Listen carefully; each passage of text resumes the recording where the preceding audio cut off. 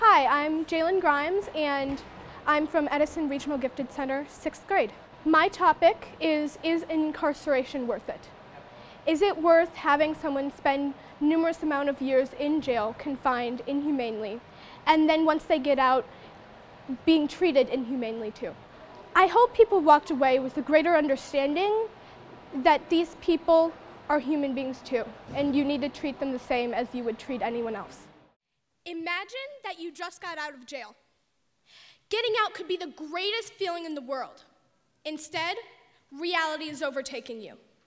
No food, no money, and because of your past actions, you've little to no chance of getting a job. With that, what stops you from committing another crime?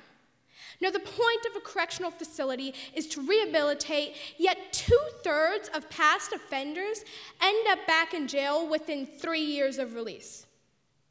Are our jail systems rehabilitation or solely confinement?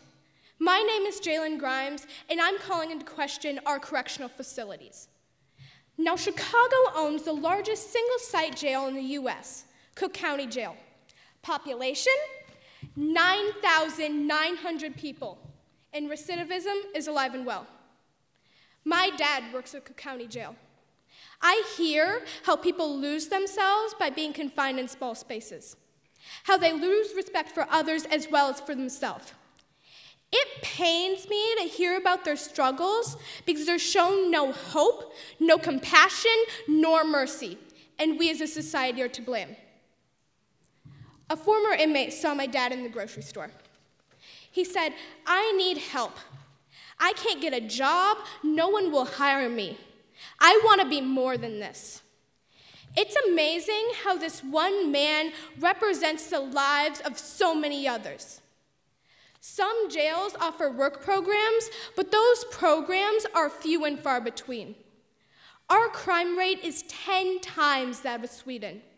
Politicians say be tough on crime, but does that really help?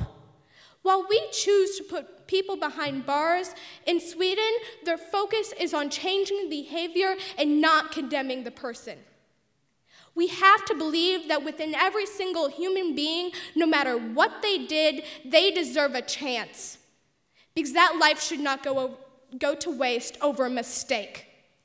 We have to believe that they are worth believing in, because just like that man, they are more than this. All of us are. Thank you.